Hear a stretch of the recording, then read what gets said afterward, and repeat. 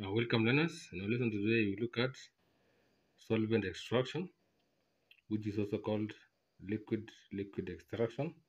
Is defined as a process that allows separation of two or more components due to their unequal solubilities in a suitable solvent. Now, solvent used can either be propanol or ethanol. Reasons for using propanol or ethanol: it has low boiling point and vaporizes easily.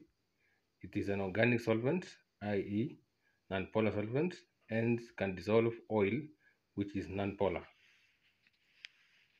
Now, reasons for not using water: it has high boiling point and cannot vaporize easily. Is a polar solvent, hence cannot dissolve oil, which is nonpolar.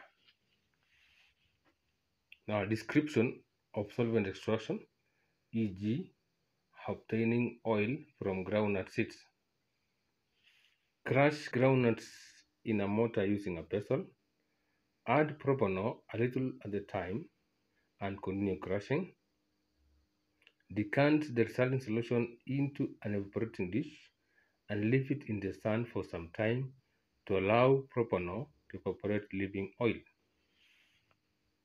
Points to note: nuts are crushed so as to increase surface area in contact with the solvent.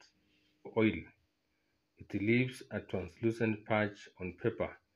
Description of the test for oil: put a drop of oil in a filter paper or a blotting paper, allow it to dry, and observe under a light. A permanent translucent marks confirms presence of oil. Now, how to obtain pure oil: add water to the product and allow it to settle in a separating funnel. Open the tap to drain the denser water impurities, leaving pure oil on the funnel.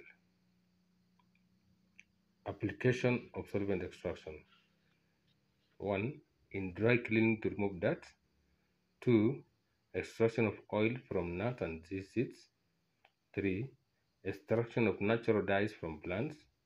4. Extraction of herbal medicine from plants. Learners, that's the end of the lesson. The next lesson we look at paper chromatography.